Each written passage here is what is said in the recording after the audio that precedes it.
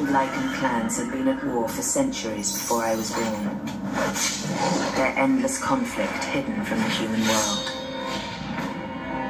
I was turned by a vampire. And given the strength to avenge my family against the Lycans.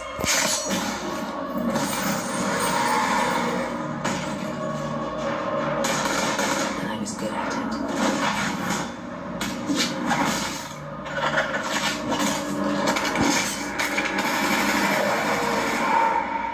Then I found Michael Corvin. A human that was turned to neither vampire nor Lycan. But a hybrid of the two, and everything changed. Allies turned enemies, and the vampire elders I had protected for over 6 centuries now wanted me dead. We retaliated. Killed the elders, and for a brief moment of time, we were safe. But then, a new darkness arose. In the 9 days since the first discovery of the non-human species, scores of so-called covens have been uncovered. And the estimates of the number of infected have skyrocketed. Military sources confirm that the primary measures of defense against the non-humans are based on ultraviolet light and silver, to which the infected appear to have fatal sensitivity. Tents have been posted at every barricade throughout the city. A test will be administered to verify if you're clear of infection.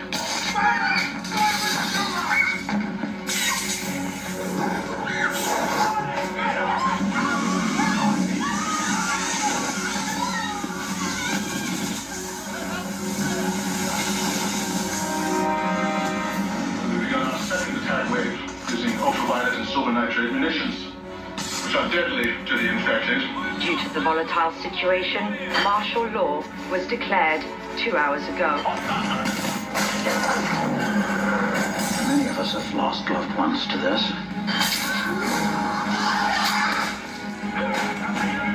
Please know that you cannot help them or yourself. The shocking discovery that not one but 2 distinct species may have been coexisting within human populations, with the existence of vampires and werewolves now appear to have actual basis in fact. The city remains reluctant to share any new information, but we are getting reports on what appears to be a mass cleansing.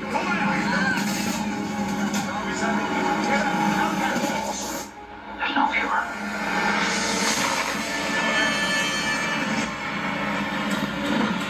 There it is! Contact! Engage contact!